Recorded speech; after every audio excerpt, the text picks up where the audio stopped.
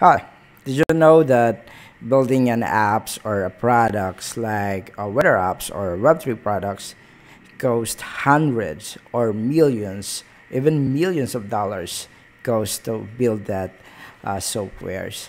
So they need to pay maybe 5 or 10 front-end engineers, then back-end engineers and QA and designers to build everything about it. So it's really expensive to build an apps, but we can solve that problem. We can speed up the process and we can maybe cut the budget in half.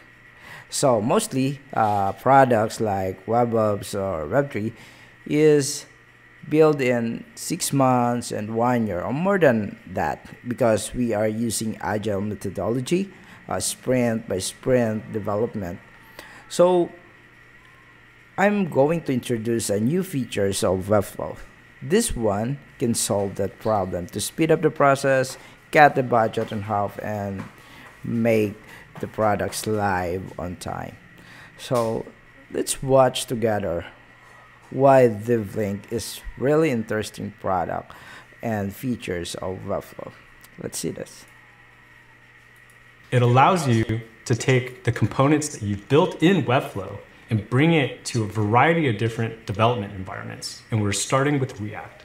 So let's open up the Webflow Designer. And what you see is this is a weather app that has components such as a sidebar, a top nav, the 7-day forecast.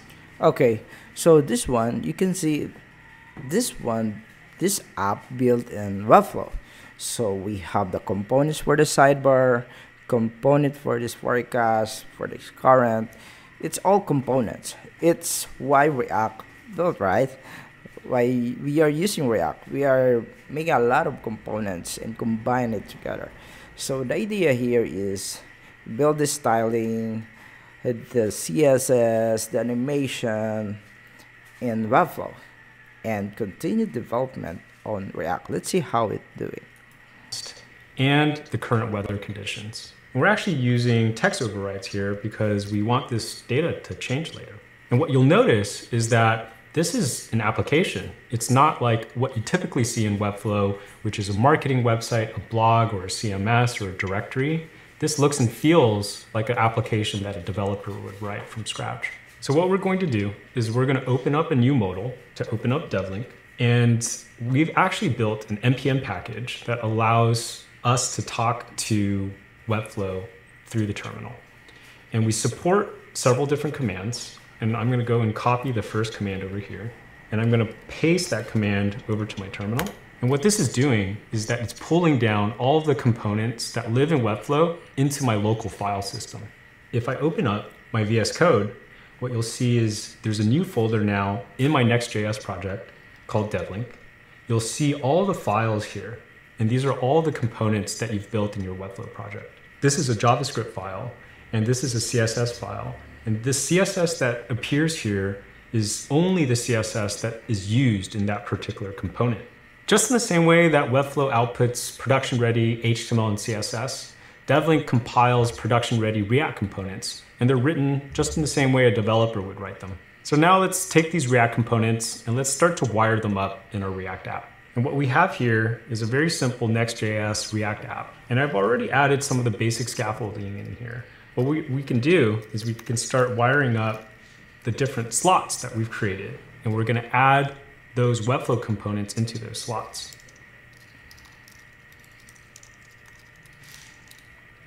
Yeah, that's how it's simple. Right, are you going to explain what you're doing? No.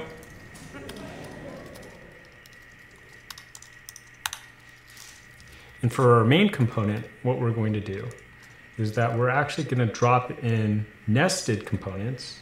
And we're actually going to utilize the live data that we're actually using from our remote weather API. And we're going to plug them into the React components as props. So what you see here, day of the week, temp, high, low, those are actually the text overrides that we specified in our Webflow project for that component. So we'll add our final component, which is the current forecast. And that's also using the live data. And if we come over here, we'll see that the hover effects the interactions, the drop downs, they're all working now, but in my React app. Well, let me show you something else.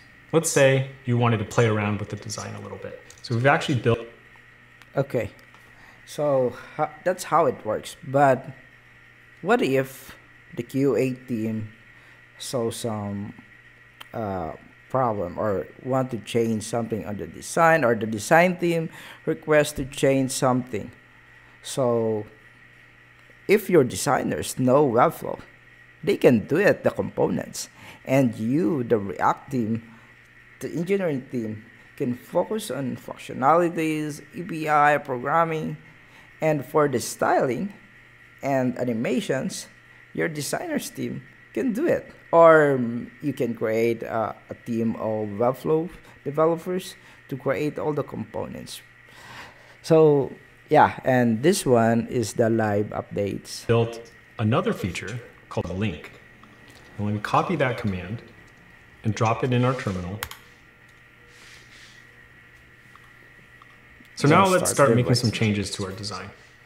Let's maybe select this card, and maybe let's give this temperature a little bit more. Okay, this is actually the headache of all the engineers. If the designers continually updating the components, and me as a project manager before is, and if I notice that the designers update the new changes on the design, then I'll need to recreate a ticket or create a new ticket for that design.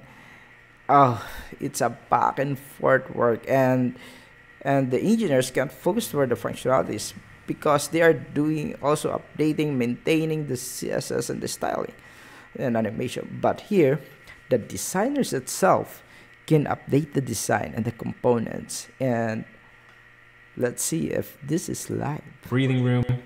That's it. See? What you're seeing is that as I'm designing, the changes are actually propagating over to my React environment. Change things like background color, maybe a color less unsavory. And let's actually try to give this card a little bit more pop. So let's try to give it an interaction. We're gonna go and... Okay, now the designers is adding an animation, an interaction. And not all front-end engineers is really good in animation. So this one, the designers can focus to the design, the styling, the animation. And the engineers, your team of engineers, can focus to the functionality. And this is solve everything. This is solve the gap for the designers and engineers. And promise, this will speed up the process and cut the budget. So that's how DevLink works. Give it a mouse move animation. Select this one we've already built.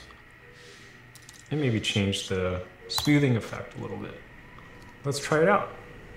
And what you see with Link is that all those interactions, style changes, hover effects are being also propagated over live in real time into my local development environment. Okay, so this is on a beta mode, and we know that this is a lot. This is a game changer for all the enterprise and all the products need to build. So again, this is Jesse. Thank you so much for watching this new features of Webflow. Bye-bye.